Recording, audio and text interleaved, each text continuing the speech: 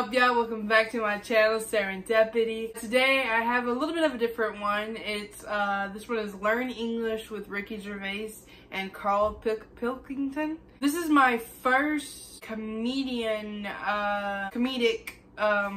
reaction. I know who Ricky Gervais is. Probably most known for him hosting the the Golden Globes. He basically said everything that the American people wanted to say, but he got to speak for us. It was definitely, that Golden Globes was definitely different. Instead of 2 hours of people like just kissing up to the Hollywood stars, he basically just put the whole show down. It's really funny to watch. I will sit, if I need to laugh, I will watch that again just because how funny it is, and it's completely different because especially like with award shows, it's a non-stop like congratulating these artists, which I'm not saying don't congratulate them because some of them work really hard to be where they're at, but it was just completely different than any award shows I've ever watched, which I never watched the Golden Globes. I only watched literally Ricky Gervais's thing that they have on YouTube because,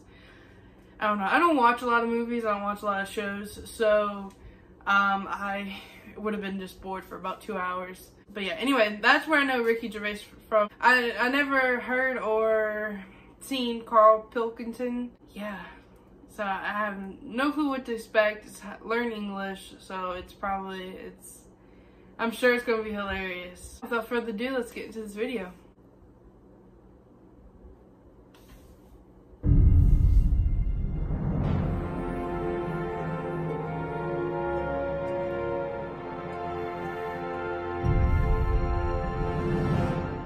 Hello, and welcome to Learn English with Ricky Gervais.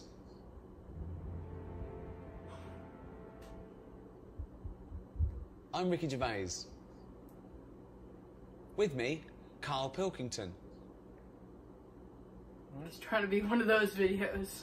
I won't be speaking your language. I won't be translating what I say. I'll just be speaking English, okay? The translation will come up on the bottom of the screen.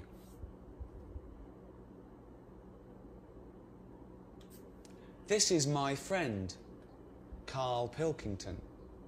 He is bold. He is bold. He has no hair. Karl Pilkington has no hair. Yeah, I know. They can see I've got no hair. No, I know. Well, what do they need to know that for? If they learn a language, Yeah. bald isn't a bald head isn't that important. Teach them how to ask for bread or milk. We'll get to that, but this is about sort of friendship and family, you know. So it's all useful. There's so many words, you know, they might as well start somewhere. There's too many words. A lot of words. A lot of words.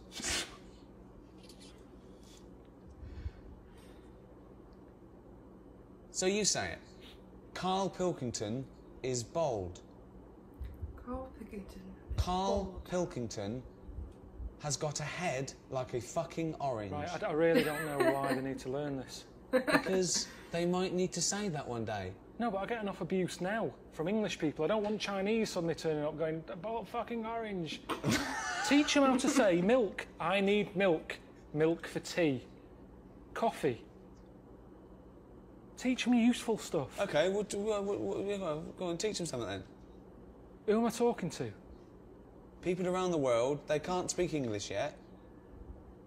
So what are they... Well, so, Chinese well, are the doesn't ones it do, okay, what? I've been to China and none of them know English. Right. So they need to learn English. Okay. So, what would they want to know? You see, they don't need to know about milk because they don't like milk. They think English people smell of milk. They smell of milk. Smell. What does smell mean, Karl? Smell. Stink. Fucking hell, you smell. Rank. Rank. So you've got a Chinese fella, he's coming over here and he's learned the word rank, meaning you stink. Smell. stank, stunk. That stunk. Give an example.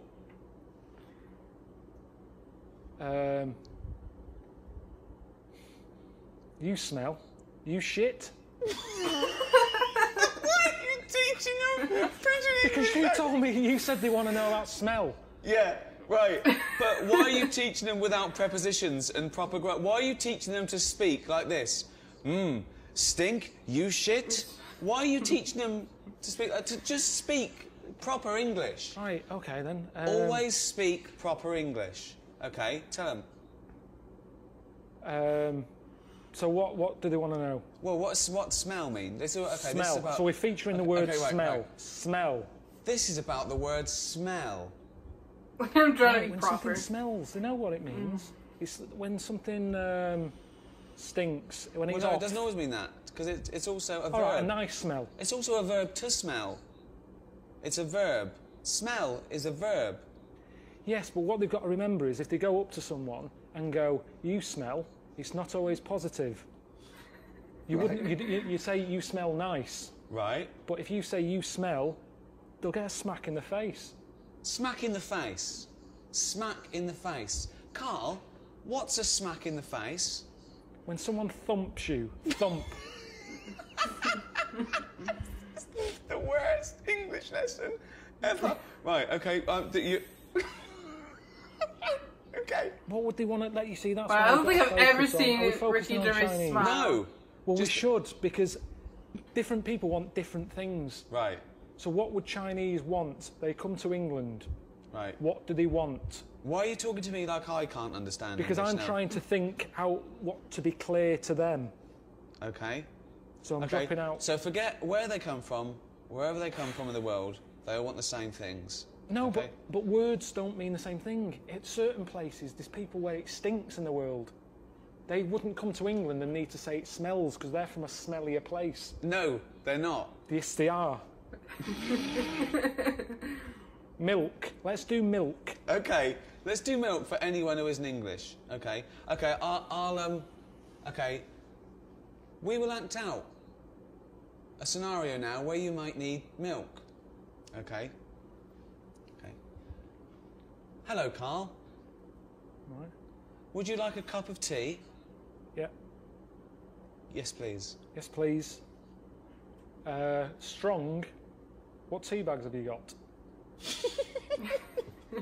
That is a question I ask because it all depends on the amount of milk. Do you have Thai foo? That means more milk. Thai foo does not mean more milk. No, it's a very strong tea bag. Right. Twinings, little bit. This isn't. They don't need to know the details. This isn't a travel guide. This is just. This is English for people Right, who start can't again speak. then, start again then. Okay. Hello, Karl. Oh yeah. Would you like a cup of tea? Yeah, I'd love one. I'm gasping. How do you like it? Strong, no sugar. Tea bag, okay? What? Yeah, tea bag. Yeah.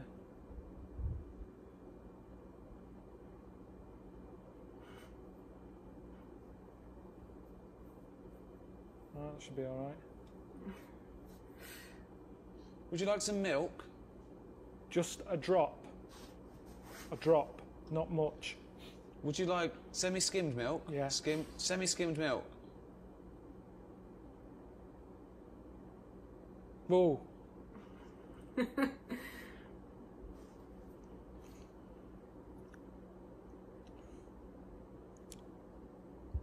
all right, that. Karl is enjoying his tea. He had it strong with a drop of milk. So, that's the basics. In England, we like to drink tea. We drink tea. We also drink coffee. We also drink beer. Let's go shopping. He doesn't look amused at all. I'll just come into a shop, okay. Dring. Afternoon. Hello. Hi. I want a fish. What sort of fish do you want? We've got loads. What sort of fish are there? Loads. I haven't got time, to be honest. You've come in at a busy time. And have a look and come back to me. I don't know what type of fish is this? That's a kipper. Okay. A kipper. What's a kipper? Chinese and Japanese know fish really well. They Okay, don't need stop thinking we're just talking to Chinese and I don't know where the Japanese came. It was just Chinese people. This is for anyone who wants to learn English. Anywhere around the world. There might be Spanish, there might be French, there might be German. Okay? Why do you only care about the Chinese learning about this? Because most Spanish people can speak English. They've been taught it. But all right, kipper. Okay. It's a fish. It's sort of a fishy sort of fish. There's some fish that's more meaty. Tuna. What sort of thing are you after today? Is this for you or for someone else? This is for me. I'd like to buy a fish, please. Right, but surely you know what kipper is. Look at it. Look at the fish. Here it's called kipper. Where are you from? I don't speak English. I'd just wrap any old shit up and give it you. You like this? Tenner. Rip you off. Because I'm busy. And that's what happens in this country. That's what they want to be careful of if they're watching this. If you come into England, don't be ripped off. Rip off. Conned. Taken advantage of. Done up like a kipper. Done up like a kipper. Look at this foreigner. I done him up like a kipper. This is when English gets complicated because kipper, a lot of English words can mean many things. Where?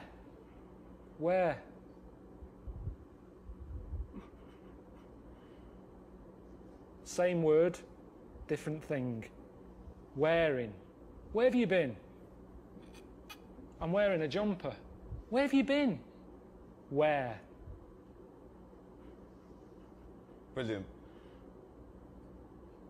One word, two meanings. At the spa. Hello. I'd like to book an appointment for a treatment.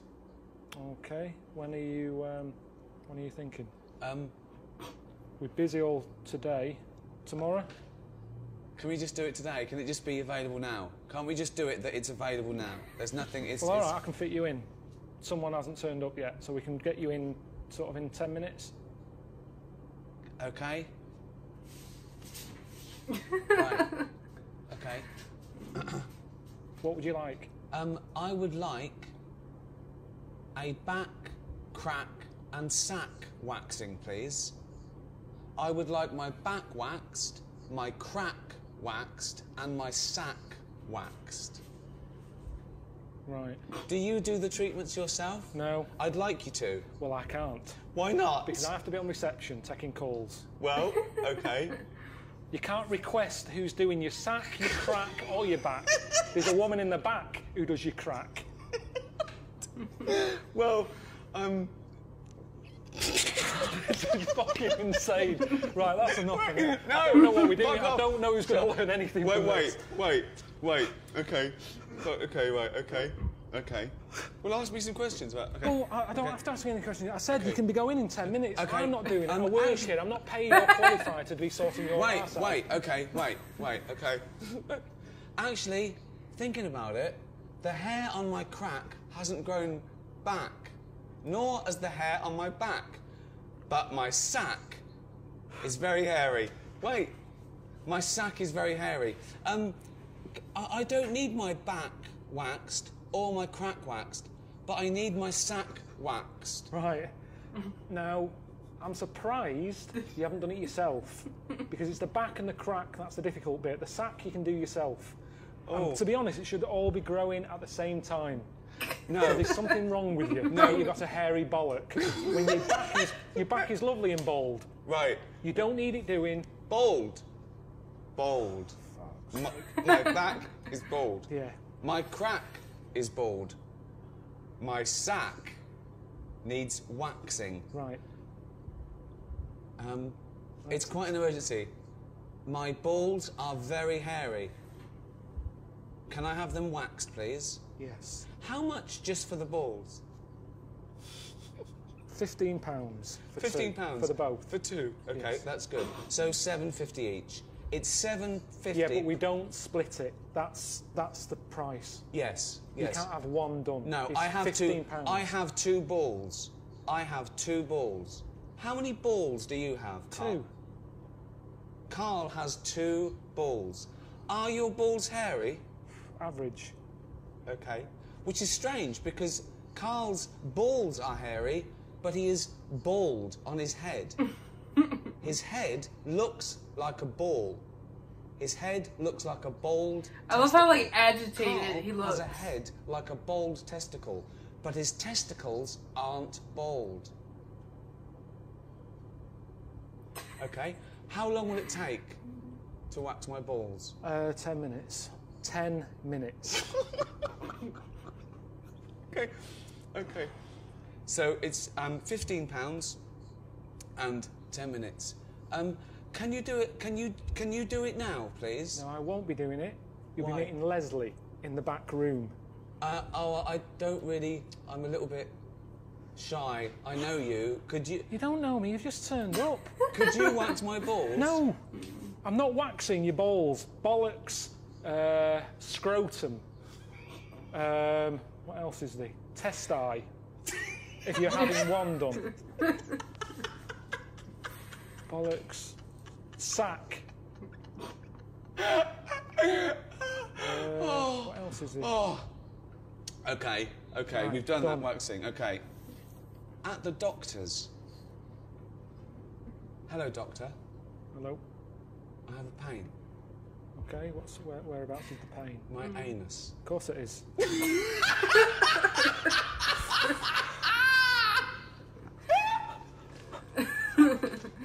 None of this is worth learning in a language. You go home. If you're ill, go home. No, if a foreign fella is in this country... He can go to the doctors and use our NHS system if he had an achy arse. He'd get on the first flight home. Why aren't you going travelling? You're here as a tourist. Yes. Yeah? Right, well, see London. Instead of worrying about your hairy bollocks, see the London Eye. The London Eye. Tower of London. These are things that are going to be useful to them. Okay. Tower of London. London Eye. Buckingham Palace. The Queen. I've never been on holiday and had to have my anus seen to. I haven't had to have it seen to whilst I'm here, at home. Give them useful words. Fromage. Why are you teaching them a French word if we're teaching them English? I'm just saying useful phrases. Right. I've got a headache. Okay. What would you do? Okay. What scenario would you do to teach them? Who are Karl you? will now teach you a useful scenario. Yeah, who are you? Anyone you want me to be. What do you want to do? The bins haven't been emptied. Who? Okay. Who are you? You're making this scenario up. This is your. So who are you then? The council? It's up to you. Right, you're my neighbour. Okay. Why do you keep putting bins out? The bin men doesn't come till Thursday. You keep putting bins out. I'm sorry, Karl. I'm very sorry. I'm in a bit of trouble. I woke up this morning and it's the worst it's ever been. I've got distended. I've got a prolapse rectum and I've distended. My testicles are very, very low because I'm old. I'm agitated. Yeah, all right. Listen, can you just put the bins out on a Thursday? Wait. He sounds like the old guy from Conjuring 2. If you've watched Conjuring 2, it sounds like the old guy that died in the house. That literally sounds just like him. My balls Yeah. are so low because I'm an old man. Can you put Right the bins there, out on a like, that Thursday? sounds The bin men just doesn't like come him. till a Thursday. It's Tuesday. You're putting bins out too early. There's foxes getting at them. There's shit all over the place. There's dirty underpants you keep putting in the bin. I've told you it attracts foxes. Stop putting the fucking bins out two fucking days early when they've got to sit there and it attracts shit. I'm trying to sell me flats. These dirty, shitty undies all over the fucking pavement. This has happened to you, hasn't it? Yeah, it has, yeah. Does it really? Yeah, it has. I was gonna say, it sounds Shit. pretty Yeah. personal.